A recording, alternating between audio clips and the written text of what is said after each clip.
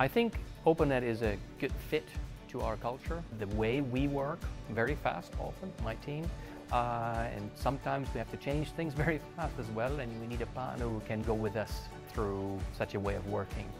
And Openet, I think, has the right attitude. A lot of our customers see Openet as a partner, and we see them as a partner, and it's critical because the engagement that we have with our partners, it's a long-term relationship.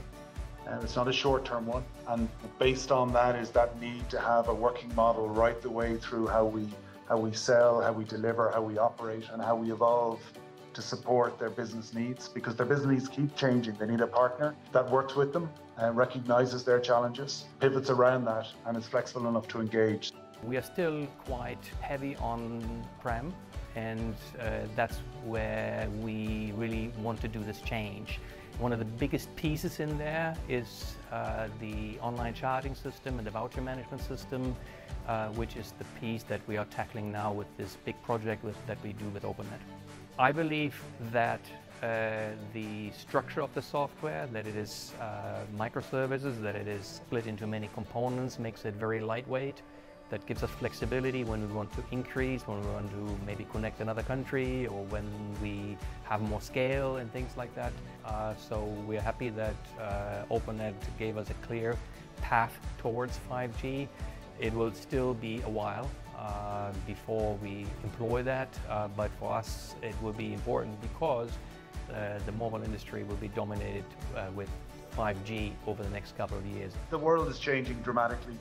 5G is driving a huge amount of change. The drivers for this change around the need for speed and agility to underpin their business is demanding operators to embrace new models, new ways of working, and cloud is definitely one of them.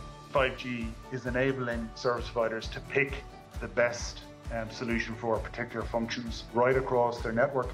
And Openet is a specialist in that. We are specialists within the domain of monetization and control. A brain-like function on the network that if you don't get that right, and if you can't pick the right supplier, then you're going to be at a disadvantage. So 5G, the standards are facilitating it. It's giving operators a choice to move away from the traditional buy everything from the one vendor to pick the right fit for their business. And delighted that Lebara picked Openet in the form of that monetization function for all of their 5G services going forward. With Openet, I think we can establish a real partnership, because I think that a similar way of working.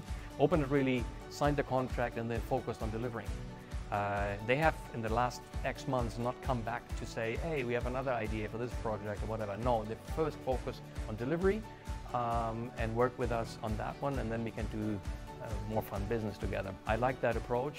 We see it very much as a long-term partnership, because we don't plan over the next probably even decade or something to switch again, because we don't want to run another upgrade project, another exchange of the online charging system project. We just want to use that software to the maximum benefit of our customers.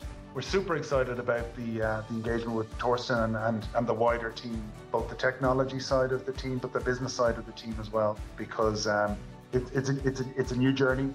The energy and the creativity and the wanting to do things differently and to build their business for change, because it will change, is great. And the attitude, the approach has been a perfect match for our culture as well.